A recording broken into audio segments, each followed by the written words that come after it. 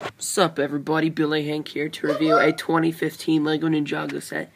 It is the Titanium Dragon set 70748, and it cost about $30, I think, and then it has 360 pieces, 3 minifigs. So, first up we have Klaus. Here he is. He's like the second in command of the artificial Anaconda army. He's got some very nice printing on the legs and torso. See, his eyes are green. That's because he can open up other dimensions. It's pretty cool. Turn his hair around. There's his normal face. There's the back. Next up, we have Chopper Eye.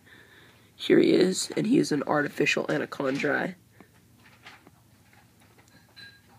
So basically what that means is he was just a regular human, and then he got turned into an Anaconda. Because he's got the sword of the Anaconda. He's got some nice leg printing right there, tail printing. If you guys have seen some of my other Ninjago reviews, you know, the Serpentine, they have these kind of tail pieces. But they don't usually have printing. I mean, some of them do, but not quite as detailed as this. There's his head. There's his armor. And I've got Crafty Lou in the background, just in case you hear weird noises. Like me burping. So, I'll move Chopper Eye out. So, I'm going to move the dragon out of the way right now. We also have this, like, little shrine, basically. Crafty Lou, shut up. Yes, sir, Mr. President, sir. And I'm trying to get this catapult thing on. So, that's basically what it looks like. And you can see the point of the set is so Zane can get this golden key right there, which is interesting. They never had that in the show. You got 2 stickers right there, which, you know, add to the set. I don't like stickers. There are those 2 weapons, which look awesome. And here's the thing for the catapult, which you saw me put in just a second ago. I'll put that back, right? Let's put the Titanium Dragon right here, and we'll try and shoot Zane off, which will be really hard.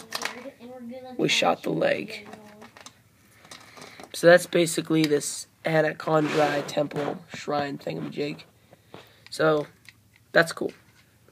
Here is the Titanium Dragon itself.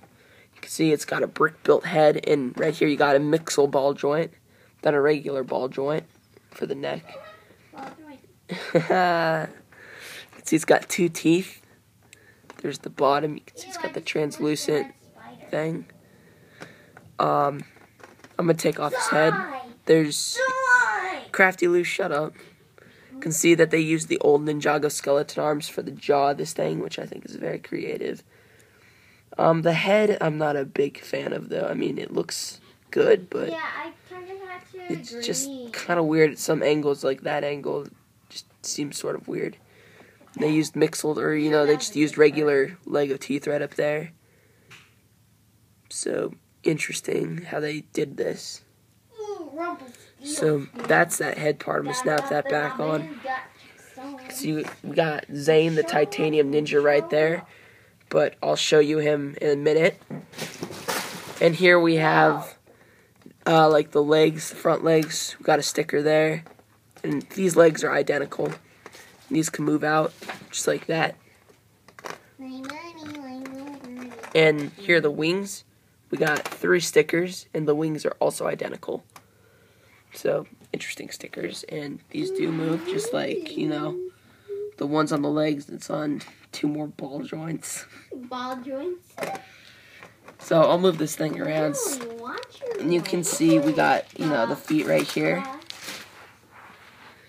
And here's his tail. It's got those mixed ball joints. And we've got a nice bionicle ice sword for the tail, which is, I think, good use. Right here we got a bag to size. And the legs do, you know, move up like that, just like most dragons. The thing that makes this dragon sort of unique is this. It moves at the waist right here, which I will try to show without totally destroying this thing. So that's kind of how that works. A piece just fell off. And we also get a sticker right up here of Zane's symbol in the middle. I don't know how well you can see that because the light.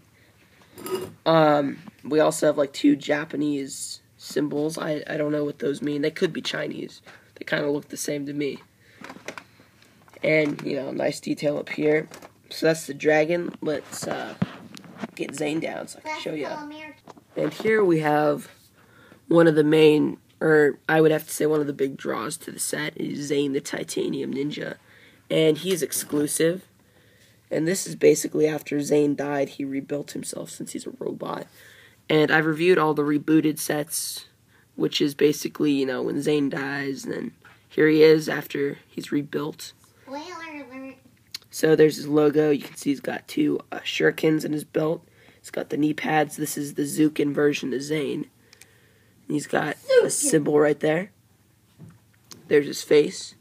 And in the corner you can see PXL, which stands for Pixel, the android assistant, which was in the rebooted line. She came in the Ninja Copter. I've reviewed that set, which is in my Ninjago playlist.